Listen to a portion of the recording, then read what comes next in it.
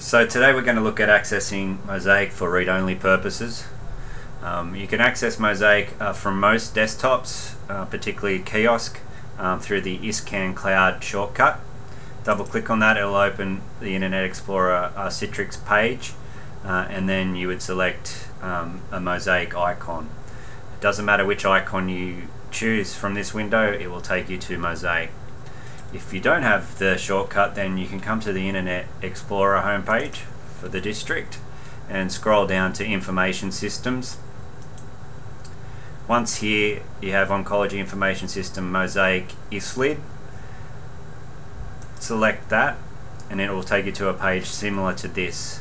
Then once you're here you can click on one of the MOSAIQs and it will take you to the MOSAIQ login page. Once you're at the login page, go to Staff Login, select, and type in Read Only. The password is pass. Select Login, and this will take you to the MOSAIQ login page. Once in here, to select a patient, you go to the Select Patient window. When you click the Select Patient window, it will open this window here. All you then need to do is select in here and start typing, and it will give you the surnames that you're wishing to see. So I won't do that because we're public, so I don't want to see any patients other than test patients. So I've entered ZZZ, and these patients have come up. I can select by clicking select or double click. I can also, in the same way, search by MRN if required by selecting MRN and then typing the MRN number.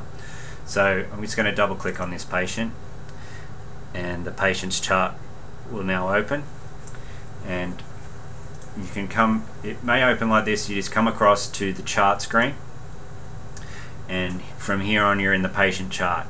So progress notes are exactly that, as per the paper notes or in PowerChart. If there are progress notes, they will be here, be it from oncologists, nurses, dietitians, any other allied health will have progress notes in here.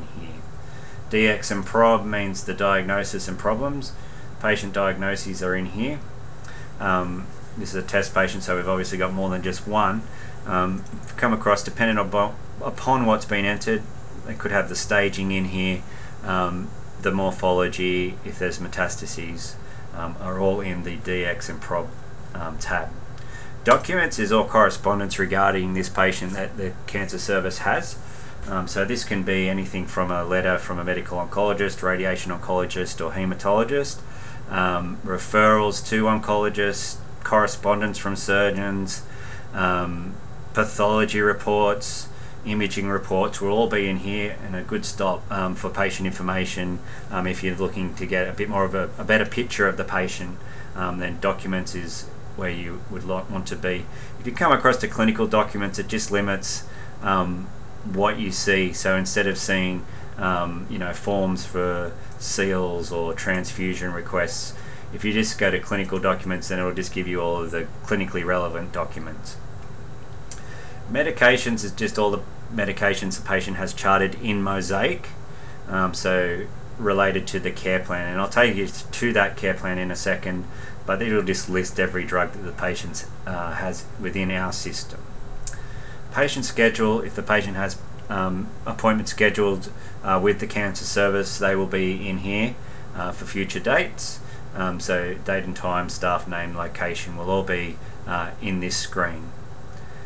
Notes is not really used here in the system. It's just a list of all notes within MOSAIQ. I would suggest you go to Prognos if you're looking for progress notes. Face sheet is just a demographic sheet.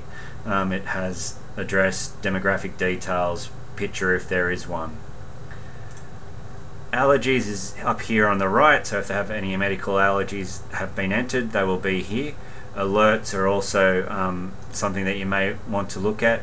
Alerts will tell you if they have a pacemaker or a CMV negative, if they've been referred to palliative care, or if they have an MRO.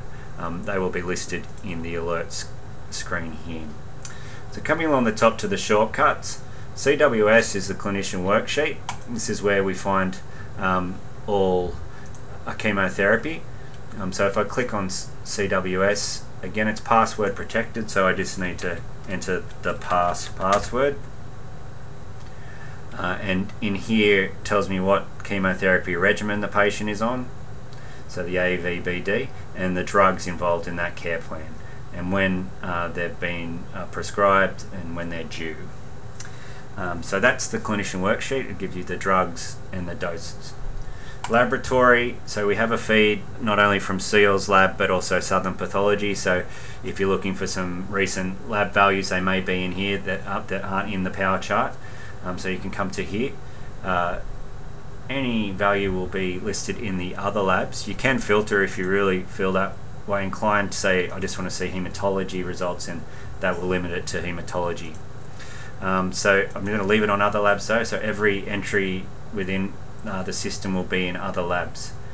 Vital signs is exactly that. Any entered vital signs will be within this view. An assessment can be for a number of reasons. You can have an radiation oncology assessment or a pre-chemotherapy assessment. They have not only the vital signs, the pathology, but also venous access, toxicities. So if the patient's had any nausea, vomiting, or chemotherapy related toxicities, or if we go to RO, then any radiation oncology measured toxicities will be here.